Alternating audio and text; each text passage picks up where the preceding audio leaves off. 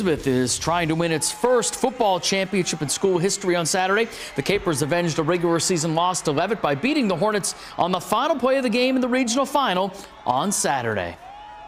Because I feel like all season long it's been Leavitt, Leavitt, Leavitt, no matter who we played. And I think now that we know like they're done, they're out of the way, it's just like, okay, now we can really focus it in on one team. We want to be the first to bring it home for Cape, and our lacrosse team's obviously amazing, and we do very well. But football here it's what brings the biggest crowds. We want to be able to bring it home for the town.